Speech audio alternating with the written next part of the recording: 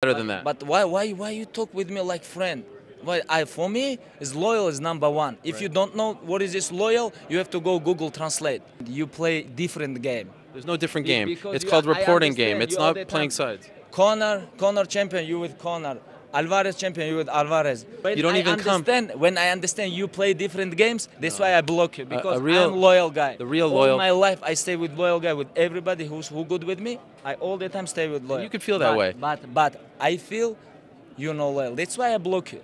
If I understand something about somebody, I listen to my heart. You understand? Or I think this guy play a lot of games. You know, this guy all the time, team here, team here, team here.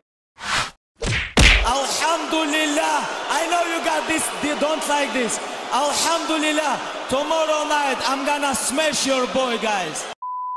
We're going to examine all of the facts about the Islam Makhachev IV controversy. It all started when Dan Hooker accused Islam of using an IV in a series of tweets. They said, "Dumb C thinks he can fly to Australia, hire a nurse to give him an IV, and we won't find out. Cheating dog.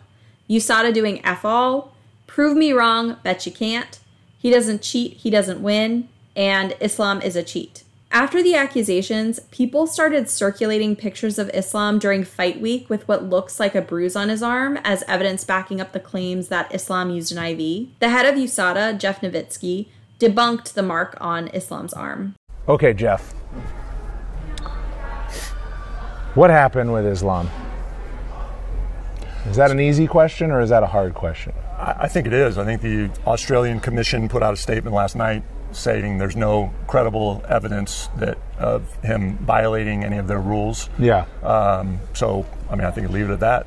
Do you think it's a... In response to Hooker's accusations, the UFC distributed their USADA IV policy to the public. Brett Okamoto and Jeff Novitzky both tweeted it. Aaron Bronstetter also stated that UFC sent emails out about these rules. This IV policy has been in place since 2019, and it states that fighters are allowed to be given IVs of more than 100 milliliters as long as it's done by a licensed professional. Shortly after the UFC tweeted out the IV policy, Ali tweeted and then deleted the following. "For all those idiots out there, any fighter under the UFC banner can take 2 to 3 liters of IV as long as it's done by a nurse or a professional. Next week I'm going to expose everybody. Islam Makhachev is the pound for pound king." The next day, Ariel commented on Ali's tweet by saying he deleted it because someone, I would think, told him he was incriminating himself with this tweet. You can't take 2 to 3 liters by a professional or not. It's 100 milliliters per 12 hours, massive difference. So Ariel is actually wrong. There's no limit in the USADA policy, so in fact, 2 to 3 liters wouldn't be in violation of USADA rules. Ariel tweeting out misinformation about the IV rule, incorrectly calling the amount incriminating, fueled this narrative that Islam is guilty. When you realize that Ali was actually correct, it seems like Ali was just trying to throw it in Dan's face that he was accusing Islam of something that isn't even banned by USADA. He didn't say anything about Islam using an IV. As a journalist, Ariel is ethically obligated to disseminate accurate information, but he has yet to issue a correction. Ariel utilized misinformation to create a false narrative that Islam is guilty. Unfortunately, Ariel has a history of this kind of bias against certain fighters. You can check out this video for more information about that. Ariel also didn't bother to report on anything else involving this situation, and there were several developments. On Friday, February 17th, the Combat Sports Commission of Western Australia said there's no evidence of IV use, and no one has even submitted a complaint. The head of USADA, Jeff Novitzky, also confirmed that Islam has been cleared. Lastly, Islam's manager Rizvan, Ali, and Islam himself have all flat out denied any use of an IV. To summarize, there is no evidence whatsoever that Islam used an illegal IV for UFC 284, and he has been cleared by both USADA and the Commission.